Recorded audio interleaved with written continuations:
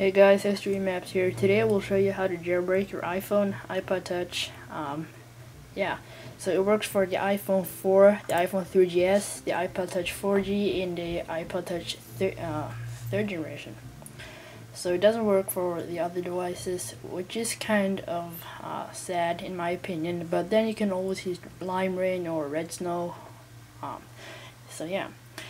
As I don't have any of these devices, I'm going to show you how to do it, but I'm not going to do it myself. So this is the website. You click Windows if you want to download it on Windows, and Mac if you want to download it on Mac. Pretty basic. And the program will look like this. I'm just going to relaunch it. It will look like that. Pretty simple user interface. It says please power off your device and connect it to begin, so that's what I have done. And then it says prepare to jailbreak DFU. Then it says get ready to start.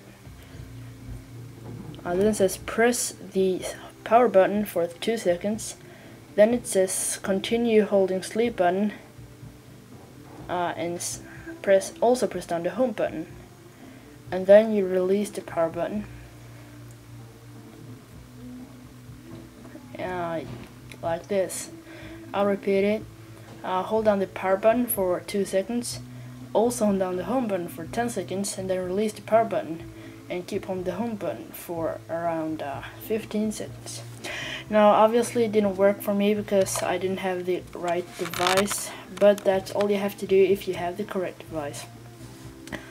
So it is a pretty simple jailbreak, and that's basically all you have to do. So thanks for watching, and I'll post it in the video description, like what to do stuff, and I'll see you in the next video.